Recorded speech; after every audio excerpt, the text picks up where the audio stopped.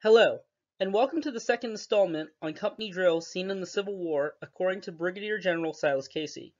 Today we will discuss the first lesson of the School of the Company, specifically Articles 1 through 4, which is on how to open and close ranks. Now, opening and closing ranks is a method of inspecting and drilling a company prior to battle, parade, etc. In order for this to happen, a few things must first be prearranged. Firstly, the second sergeant must be on the far left of the wing, acting as a guidon.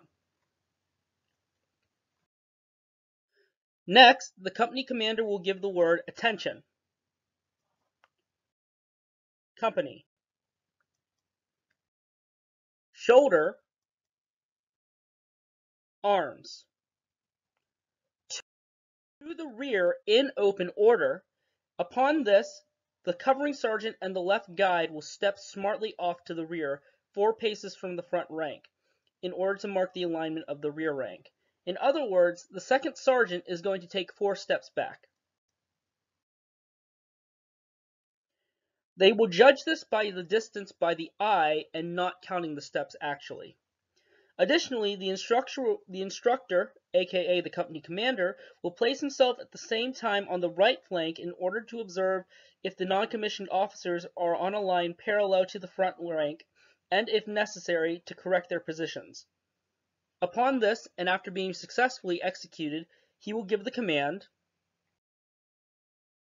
"March." At this command, the front rank will stand fast, but the rear rank will step to the rear without counting the steps, and will place themselves on the alignment marked for this rank by the second sergeant. The covering sergeant will align the rear rank on the left guide placed to mark the left of his rank. Additionally, the file closers will march backwards at the rear at the same time with the rear rank, and will place themselves 2 paces from the rear rank when it is aligned. And upon seeing this, the rear rank aligned, the commanding officer will then say "Front."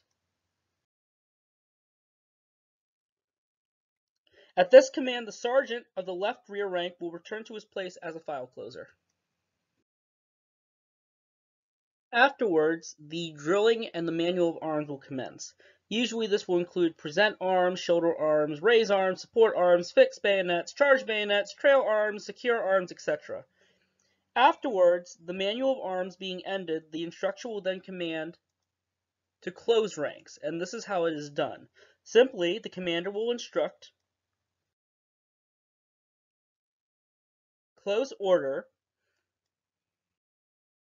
march." And at that moment, the command "March," the rear rank will close up in quick time, and each man directing himself on his file leader. Hopefully this video will help people understand how to open and close ranks appropriately, and I will see you in the next video.